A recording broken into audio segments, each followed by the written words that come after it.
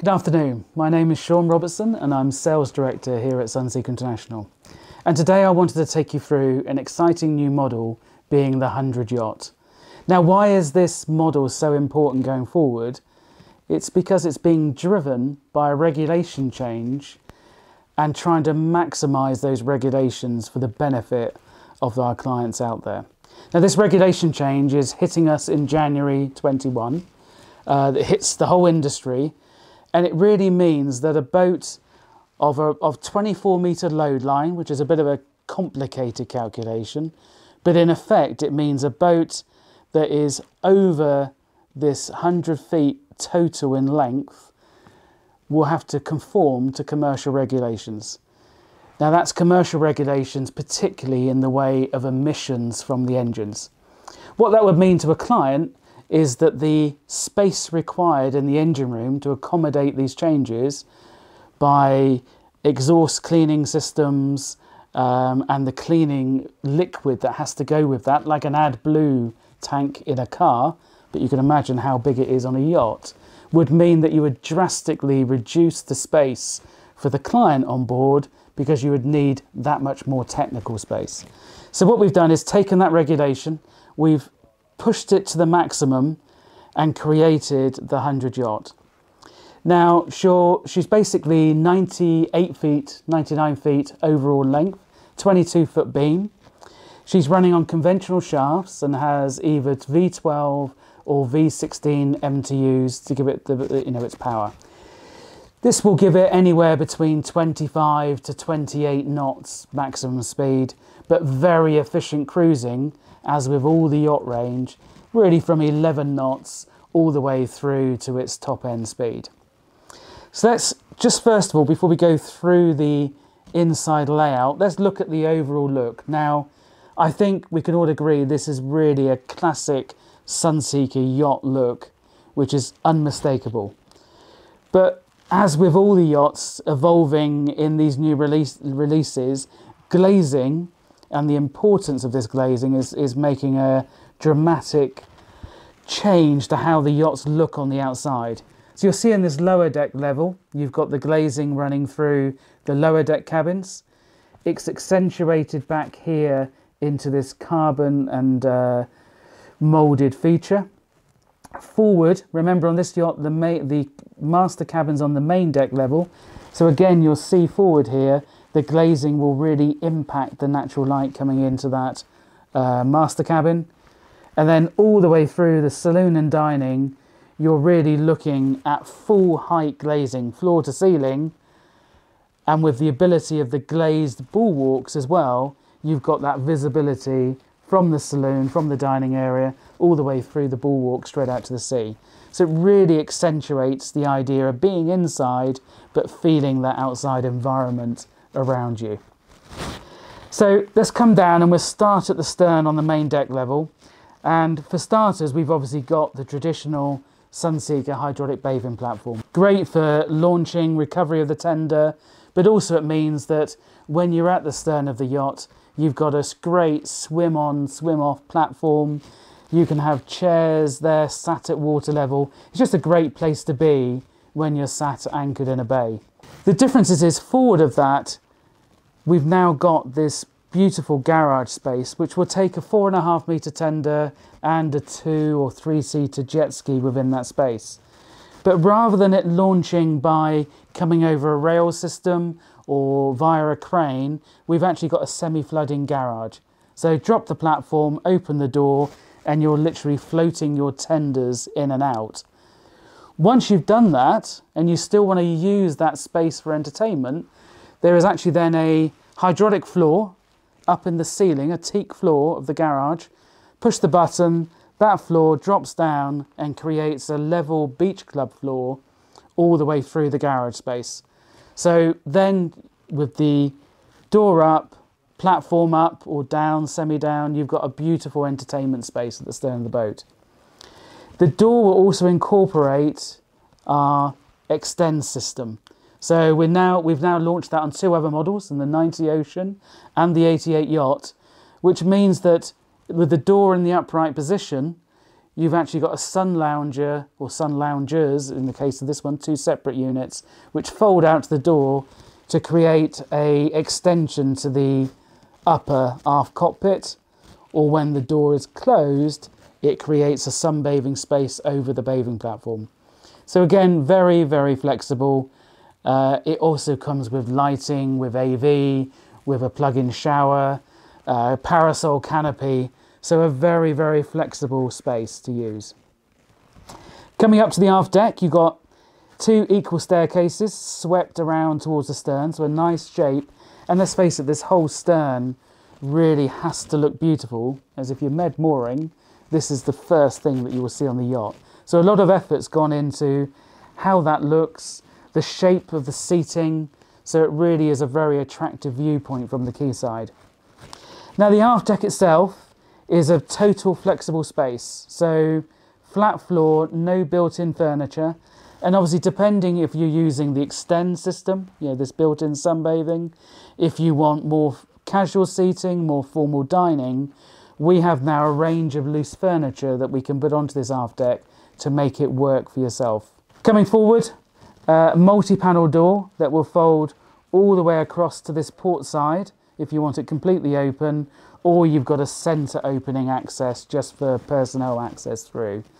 A flush floor, so you're transitioning not over a threshold but completely flush into a completely super yacht interior. Beautiful aft lounge seating, TV and AV on the starboard side with wet bar unit forward of that, and then you transition into a fully functioning formal dining space. And you'll notice that there's clever cabinetry around the dining area to ensure that you can keep crockery, cutlery, glassware, silverware all easily to hand for the crew or the family, the guests, to be able to serve onto that dining table. One thing is here is all the furniture's been designed with the fact that you've got full glazing all the way through both sides. And in fact, on the starboard side here, you've even got the option of a opening glass patio door. So all of that furniture is relatively low profile to ensure that you don't lose that beautiful view from the inside to outside. So forward of the dining, you have a feature bulkhead forward above the storage as we've talked about. And then really you've got 2 completely different sides on the yacht. So port side brings you to a staircase that leads you to the wheelhouse and ultimately the flybridge deck, but also a sliding door that takes you into the almost full commercial galley. And the ideal with this is you have full height refrigeration, double refrigeration, immediately on this centre section with 4 individual units that can be all freezer, all fridge, or a combination of the 2, so completely flexible. Wet bar serving area on the port side, and then into your main galley, cooking, storage, washing space, etc. You'll notice you have a door out to the side deck, so again for crew, bringing stores on board, very easy access without having to go through any of the guest spaces. And you'll notice then a separate doorway at the forward end of the galley, which gives the crew access down to this four-peak crew cabin. So you've got crew space for 5 in 3 separate cabins. So captain on his own and then 2 bunked cabins, 3 en suites. So again, great privacy, and then their own mess space and small galley on the lower deck. So really being able to accommodate the crew at 4 or 5 people, depending if it's a private use or even as a charter boat. So we come back to the dining space.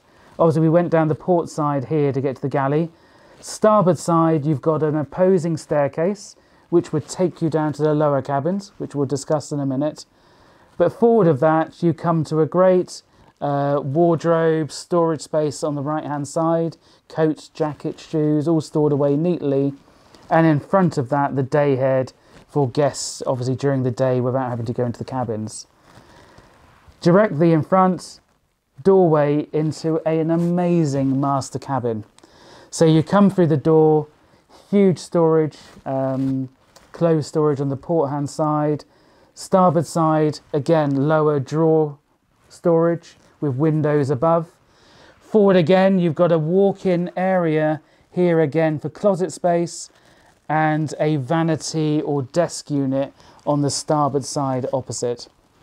You then transition into the actual sleeping area, full AV, great window space on each side, a chaise longue under the window on the port hand side here, and then a doorway going back aft again to lead you into an amazing ensuite here with twin sinks, separate toilet set space, and then a huge shower on the centre line. All of this is on a single level as well, so there's no worries of up and down steps, particularly at night or for older guests on board. So it works exceptionally well.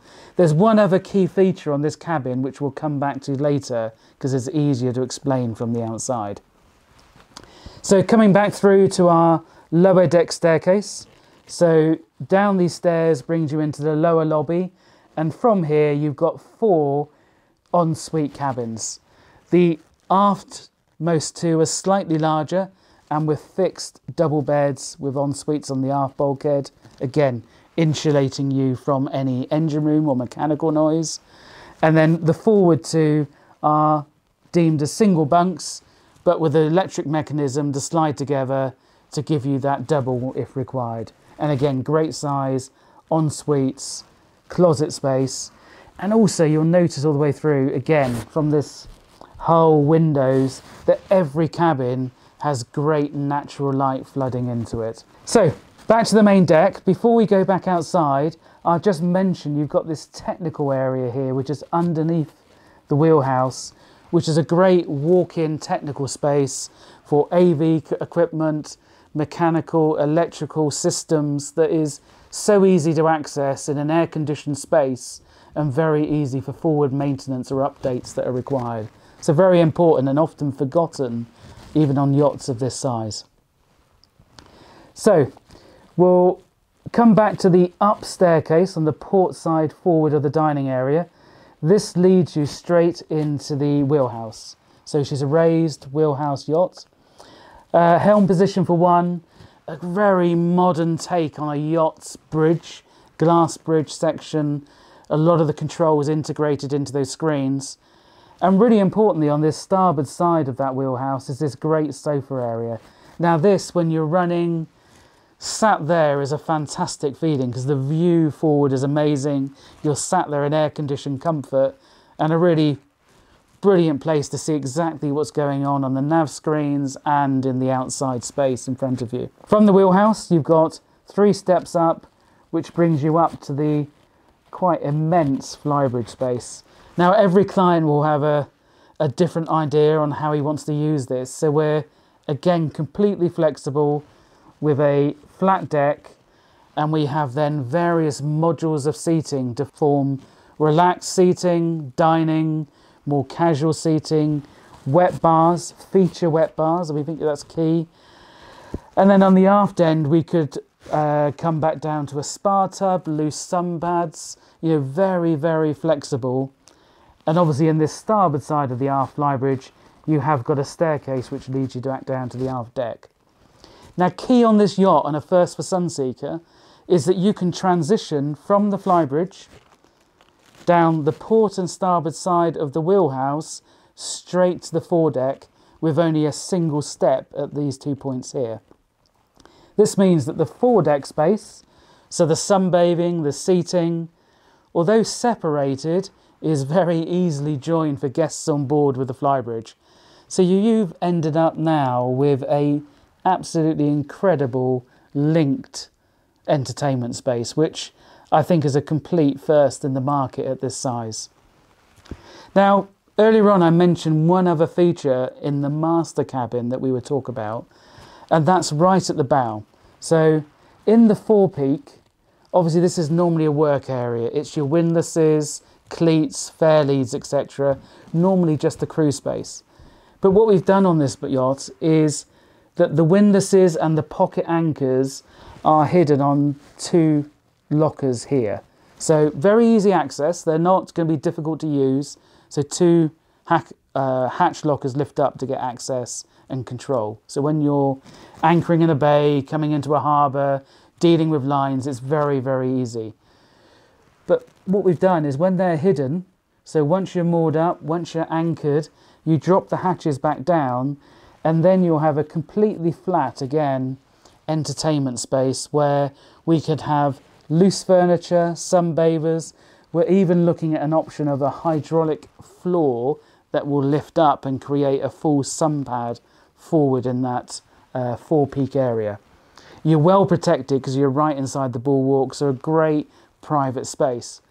What makes it even more special is this door here, which is a sliding glazed door, which gives the master cabin direct access onto this forepeak. So what an amazing place to be, waking up first thing in the morning, opening that door and being up to your own completely private entertainment space. Just, again, I think a first in the market and a great use of overall space on this sort of flybridge foredeck entertainment area. That's a very quick look through the 100 Yacht. There's obviously a lot more to this project, and we would love you to get in touch with us at Sunseeker or your local dealer, and we welcome you into the Sunseeker family as soon as possible. Thank you very much.